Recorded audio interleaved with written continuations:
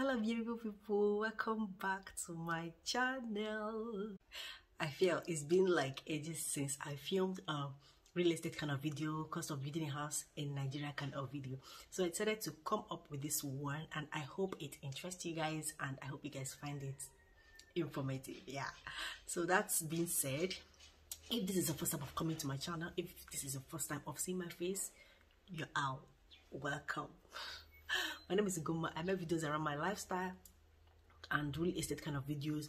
If this sounds like something interested in, then feel free to browse through my channel. If you like what you see, please don't hesitate to hit the subscribe button down below, and remember to smash the notification bell so you'll be notified anytime I post any video. Then to you, my returnees, my ODs, thank you so much. I really appreciate you all. Thank you for your support. And as you clicked on this video, I definitely know that you probably want to build your house here in Nigeria or in the nearest future. In fact, you're just planning to build a house right here in Nigeria, and this video is all you need. I'm going to be telling you guys what you need to know before you start your building project, and some of the tips I'll be mentioning will also help you to save cost. So let's jump right into it. After the daily hustles and all of those things, rent is one thing that costs a lot of money. Like it's a huge part of one's savings. So before you start your building project, there are a few things that you actually need to be aware of in order to save you cost in the long run, and also be aware of what will be happening during the time you'll be building your house. So the first thing, obviously, the first thing that you need to do is the paperwork. By the paperwork, I'm not talking about the land, because you've already acquired your land already before you start talking about drawings and all of that. If you want to know how to acquire a plot of land, here are the things you need to know before you acquire a plot of land. Then I have a video about that, and I will link it up here, so go check it out. Do want to check it out. It's very, very informative. Then in the paperwork, which is the first stage of building here in Nigeria, not just in Nigeria, anywhere, which is basically the drawing. You need to meet your architect to design, give you a design, or in most cases, a lot of you have a sketch that you will give to your architect, which he will use to work with to provide your desired building design or building plan. There are four types of drawings that you need in order to start your building. You need the architectural drawing, you need a structural drawing, you need an electrical drawing, and a mechanical drawing. These are four basic drawings that you need, obviously, to start. I won't be talking about the other three. I think my emphasis will be on the architectural drawing. So that brings me to the first tip. The first thing you need to know before you start building a house. The first thing you need to do is ask questions. Yeah, ask questions. When your drawing is being produced, and obviously there will be back and forth with your architect, unless some people who actually cannot interpret a drawing. When an architect gives you a design or a plan, it's very important. Even if you can't actually interpret a drawing, it's very, very important for you to ask questions. And by asking questions, what I mean is, there are things in the drawing and you want to clarify, so that you have an idea of what your house will look like. In most cases, people ask for a 3D drawing, so it's very, very important for you to ask questions. This will clarify you on your doubts. Because I've noticed that a lot of people who feel that they are disturbing the architect a lot wouldn't need to ask questions. No, you are paying for this service, so you ask with anything that is not clarified to you, anything that is not very clear. You have the right to tell the person to remove it. I don't like this, make an adjustment, and all of that. So yeah, it's very, very important for you to ask questions. Please, sorry about the background noise. My neighbor is fixing something, so you'll be hearing the noise. So sorry. So the next thing I want to quickly mention in this video is, when building your house, use a professional, because there are a lot of 6 o'clock engineers, you know. Sorry, that may be demeaning, but it's what it is. There are lots of technicians, there are lots of bricklayers who feels that probably they have been in this industry for quite a long time, so they have the experience they need. They started calling themselves engineers or contractors or whatever. So it's very important for you to use a professional. Know the background of the contractor or the builder whom you'll be using for your project. Make sure that he or she is actually certified or has the right qualification. Using a professional ensures a satisfactory job, and also it will save you cost, because a lot of people tend, because these professionals may be quite expensive, so they will prefer to go for all these a foreman or a technician or a mason who is very experienced in order to do the job. No, please use a professional. It's very, very important, and it will save you cost. And again, when you use a professional to do your work, you are very certain you won't be going back and forth like when you are already in stage 4 of your building or of your construction, because there's a mistake. So the next thing I want to mention is, when building your house, you have to have an idea of the total cost of what your building project will actually cost you, because it's quite important, because there are a lot of engineers, builders who really exploit their clients. So you wouldn't want to be in that situation. After hustling, you will be exploited of your hard-earned money. So you wouldn't want that. So it's advisable for you to meet a quantity surveyor, so that they will quantify the cost of building your project. They will give you a total cost. Just bear in mind that, first of all, before you go to a quantity surveyor, you must have your building plan at hand.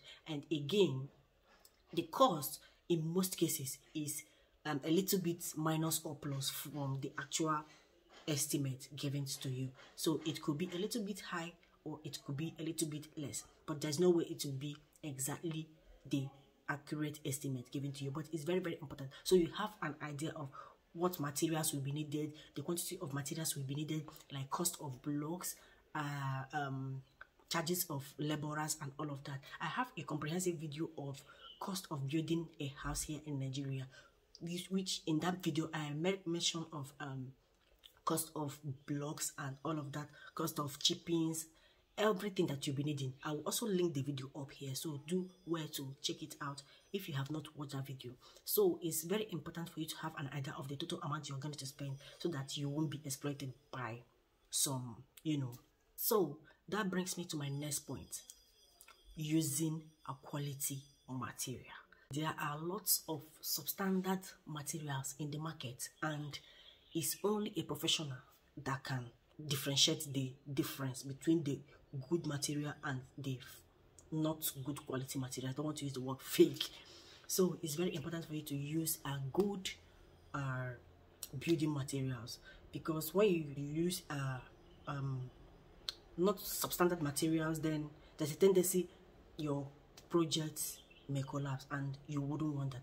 The next thing I want to mention is, depending on where your property is, your landed property is, it's very important for you to conduct a soil test.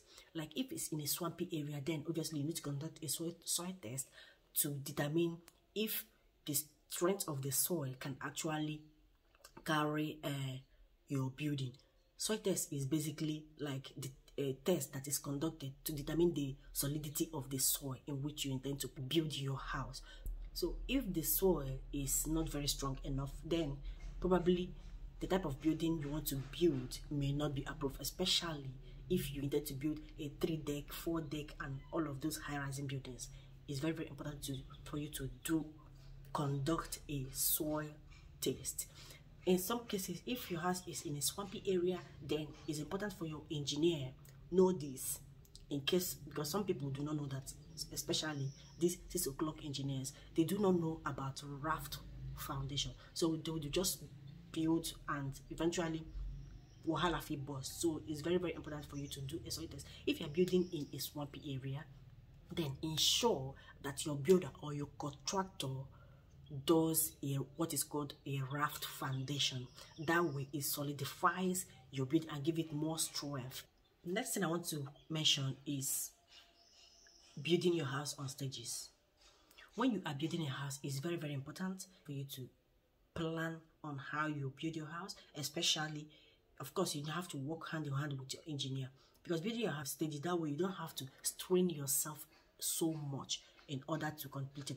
There are some people who, when building their houses, they don't just plan, they just dig up the ground and start building without considering the financial involvement. Probably they must have seen a certain amount in their account, and they feel like it will get them to a certain stage, but when they are still like probably at this stage right now, So the first stage is your excavation to your DPC. That way, when you plan from excavation to your DPC, the next stage is from DPC probably to lintel or you cast it. Either you do it from DPC to lintel or you do it from DPC to the first deck. That is if it's a one-story building, you do it to the first deck. Then the next is from the deck, the block work from the deck down to the roof, to the roofing level. So because you know that roofing is a project of its own, so you don't want to just do a roofing carcass and leave it. So you want to, whenever you are doing your roofing, it's better you, after the carcass, you cover it with your roofing sheet, and you, depending on the kind of roofing sheet you'll be using. So it's very important to plan your building in stages. That way it will save you cost. Because I've seen houses where they've built from, you know, to a roofing stage, and they've already done the roofing carcass and they left it for years. You don't want to do that to your house, because by the time you see that, by the time you come back to roof it, that wood will no longer be strong. So you will have to, you know, put some adjustments and brace the old woods there, because it's already dried up. So it's important for you to build in stages. So moving on, the next thing I want to let you know before you build your house is for you to have a payment arrangement with your engineer or contractor. Though some people prefers, depending on what arrangement you have with your engineer or contractor, you can pay probably 5% you can just pay 5% of any level you guys got to, or you guys can just negotiate it depending on what arrangement you have with your engineer. You can pay, but I know of paying like 5% of each stage. I also know of paying, also some people pay, the people will prefer to pay their workers, like the clients will prefer to pay the workers directly, while the engineer just focus on his work. So you can also make that arrangement. You can also make the arrangement of your engineer or your contractor paying the workers while he's doing his work. You understand? So it depends on the arrangement you have. So check out the arrangement that works for you, then go on with it. The next thing I want to say is, from time to time, make sure that you go to your site to know what is going on there, because some engineers, they will leave your site and go to someone else's site and let the workers do whatever they want. Probably they will give instruction, do this and do that. But just know that these workers, sometimes they behave like insane people. No matter how busy you are, from time to time, go to your site to know how they are doing, the level they have gotten to, and, you know, take a tour around your building site to know the level of work they are doing, how work is going, and all of that. So this will be the end of this video. If you enjoyed this video, if you picked one or two from this video, please give this video a huge thumbs up. It's very, very important for me. And again, remember to watch my art, because it's what encourages me to keep making content for you guys. Yes. Also remember to share my videos to your friends, your family who may be interested in this kind of video, or probably you're planning to build your house. They may also pick one or two from this video. Yes. And to all of you who sent me a DM, who commented on my previous videos, the kind of videos they want me to make, I just want to tell you to relax. I'm working on those videos. Very soon I'll be posting them. So see you in my next video, and stay safe.